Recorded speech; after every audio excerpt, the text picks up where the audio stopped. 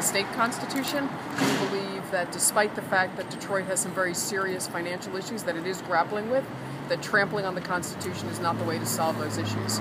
We have retirees that are looking at $18,000 a year or less. They're sitting at their kitchen tables. They're deciding if they can take their medicine today or if they have to cut the pill in half or wait until tomorrow. They're trying to figure out if they should be feeding their kids or feeding themselves or paying their rent. And these are tough issues, but right now you can't solve those tough issues in violation of the Constitution or on trampling pension.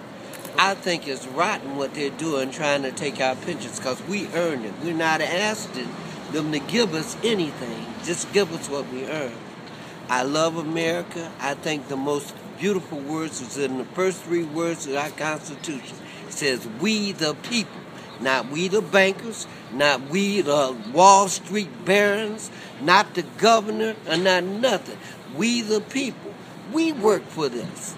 Then we got these politicians that are destroying the American dream.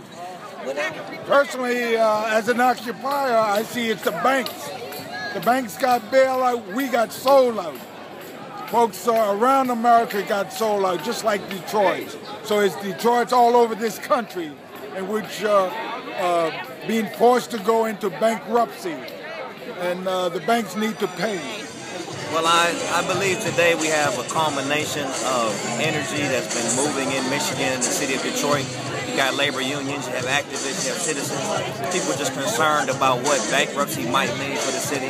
I know those who have pensions are worried about losing their pensions. We've seen the emergency manager cut health care benefits.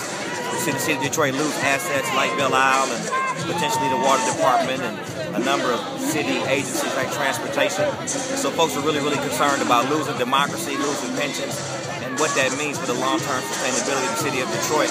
And so it's good to see the people come out and be engaged, but I think this is really just the beginning of what's going to be a long-term fight for the city of Detroit and the nation. What happens when cities don't have money and don't have a tax base?